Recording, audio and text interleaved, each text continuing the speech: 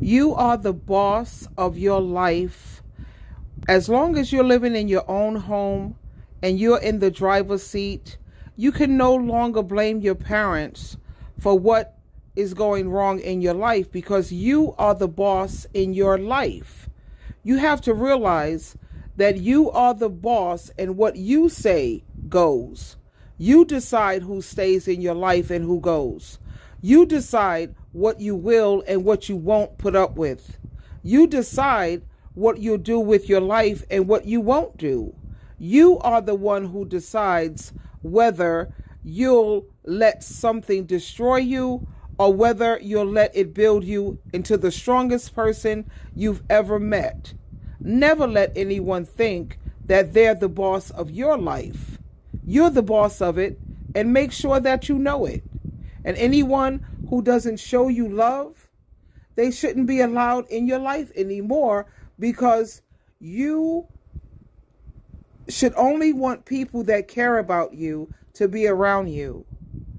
So for all of those who are constantly doing that blame game when it comes to what happened to you in your childhood, you are no longer a child. You're living in your own home. You have your own residence, hopefully. And you are the one who's in charge. You know? And since you are the one who's in charge, you only have yourself to blame for the way your life is now. You have only one life, so make it a good life. Don't let bad things in your life stop you from enjoying the good things that's in life waiting for you.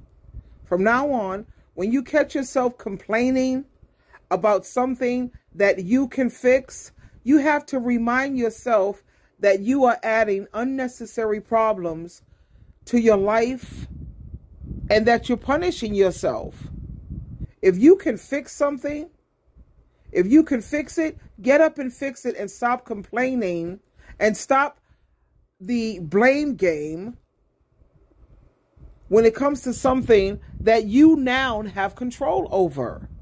You have no idea how annoying it is and how frustrating it is for me to have clients or to listen to people who are constantly talking about how their parents are toxic. Usually it's their mother, when you are the one in the driver's seat now. And if you feel that being a parent is so easy, then let's see you do a better job at it. Stop the blame game, baby.